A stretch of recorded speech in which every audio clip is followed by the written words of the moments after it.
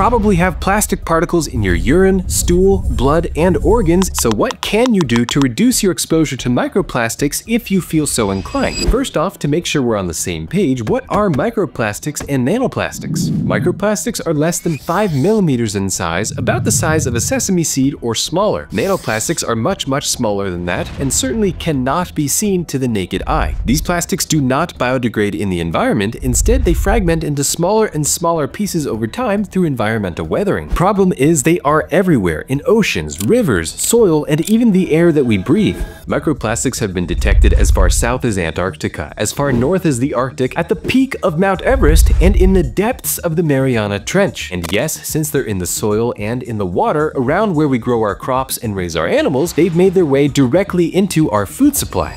Researchers have detected microplastics in foods even including salt, seafood, steak, sugar, water, honey, milk, tea, alcohol, and many more. One study found microplastic particles in 88% of protein food samples across 16 types, including seafood, pork, beef, chicken, and also including tofu. Between 2017 and 2024, hundreds of articles on the health effects of exposure to microplastics were published. There's a lot of data conducted in vitro or in animal models, but high-quality human data is lagging behind. One study of 23 human testes, as well as 47 testes from pet dogs, found microplastics in every single testicle. In that small study sample, they did find a negative correlation between plastic contents, like the amount of PVC and PET polymers, and the weight of the testicles, meaning that more plastic was associated with smaller testicles in this very small study. A separate study in the New England Journal of Medicine was a prospective observational study, including 304 patients who were undergoing carotid endarterectomy. So they took out plaque from the blood vessels and looked for plastic particles in those plaques, and some people had them and others did not. They found that patients who had plastics had about a 4.5 times higher risk for heart attack, stroke, or death. However, there's several critical reasons why it's not that simple. First, they did not control for socioeconomic factors like income, education, and so on. That means these observational data can't show any form of causal link between the plastics and the bad health outcomes. What could be happening is that some people with lower income might be exposed to higher levels of plastics in their foods and, separately, have increased risk factors for cardiovascular disease. Studies in human organoids have suggested toxic impacts after the addition of microplastic particles. Normally, lab studies are done using cells grown in regular flasks, either the cells in a single adherent layer on the bottom of the flask, or some different types of cells will float in the liquid instead of sticking to the bottom. Organoid models, on the other hand, are more complex. For example, you can take stem cells, add the right mixture of chemicals, and get multiple different types of cells growing in a three-dimensional structure. That can be a little more representative of how they exist in your actual tissues compared to just growing on a flat surface. Anyway, one study grew human liver organoids, added various amounts of polystyrene microplastics, and analyzed the effect on the cells. They noted inflammation, disruptions in lipid metabolism, and oxidative stress, among some other negative markers. Similar studies have been done with microplastics in human airway organoids, brain organoids, and at least among the studies that get published, the results don't look too good for the organoids. However, though organoids are better than traditional cell culture in some ways, they still lack some key elements like systemic interactions with other organs in your body,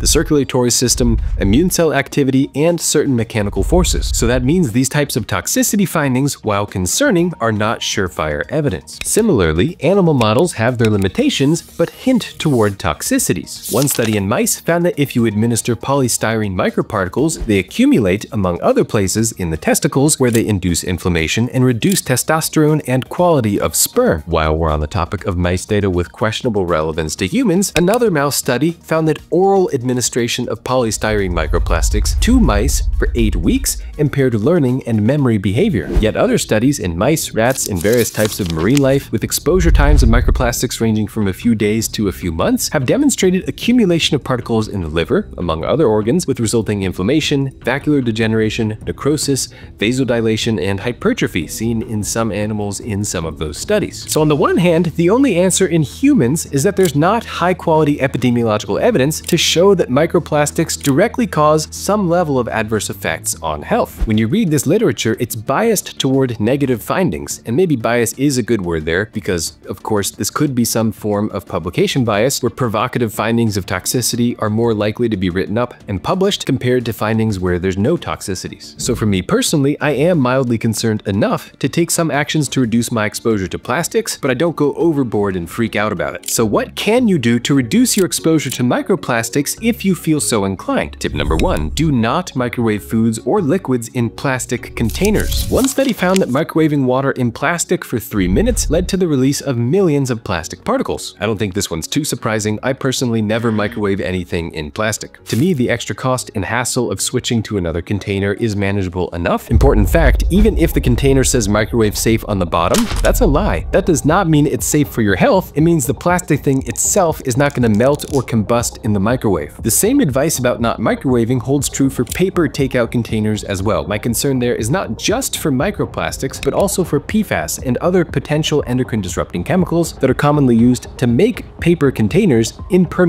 to grease and water. Tip number 2, bottled water contains microplastics, so you could avoid single-use plastic water bottles and find a reusable bottle that you like instead, ideally made of something other than plastic. However, studies have detected microplastics also in tap water, with the amount depending exactly on where you live and the type of bottle and stuff like that. For reference though, one study estimated that if you drank only bottled water for a year, you would ingest about 90,000 microplastic particles compared to about 4,000 for tap water. So tap water is not zero, but single-use plastic bottled water is just way higher. Some water purification systems can further reduce the amount of microplastics in your tap water depending on the type of system. Tip number 3 is to choose clothing made from natural fibers rather than synthetic fibers if you can. When you wash and dry synthetic fibers, there's physical degradation of the material, which generates little plastic particles. The dryer specifically generates way more microplastics than the washing machine, so if you feel like going the extra mile, you could switch to trying to hang dry your clothing, especially your synthetic fabric clothing. Tip number 4, food selection. Some research has suggested that ultra-processed foods are more likely to have microplastics compared to whole foods. However, big grain of salt here, the truth of this tip will depend a lot on what exact ultra-processed versus whole food you're comparing. In any event though, it's a good idea to try to add more whole foods to your diet for other health reasons anyway. Tip number 5, regularly vacuum your home. If you look really closely, you'll realize that a significant portion of the dust and dirt in your home is actually microplastic particles. In addition to vacuuming, you can choose air filters for your HVAC system or standalone air purifiers that are rated to remove very, very small particles that don't just sit on your floor but actually float in the air. The trade-off is that using those tighter mesh air filters uses more electricity to run your AC because there's more resistance to the airflow. That does bring up an important point. Almost all of these tips, especially the next one, are easier to do for people with more money. So that means there could be different risk profiles among socioeconomic lines, as is custom. Tip number 6, when cooking, use metal or wooden implements rather than plastic. Similarly, I personally got rid of my old non-stick cookware and switched to stainless steel pots and pans. Other good options are like cast iron, carbon steel, or 100% uncoated ceramic. Making those switches can be pricey, and it's hard to quantify the exact benefit. I suspect there is one, but it's hard to say how much of it is worth it. Tip number 7, support policies aimed at reducing plastic pollution. Going forward, the only way to reduce the amount of plastic we're putting into the environment each year is to support policies aimed at reducing plastic production and pollution. I don't think the plastic making and using companies will ever make that decision on their own. Plastics are extremely inexpensive, versatile, lightweight, and strong. They have provided enormous economic, medical, and societal benefits, but now we're paying the price for it by carrying plastic particles in our water, soil, air, and blood.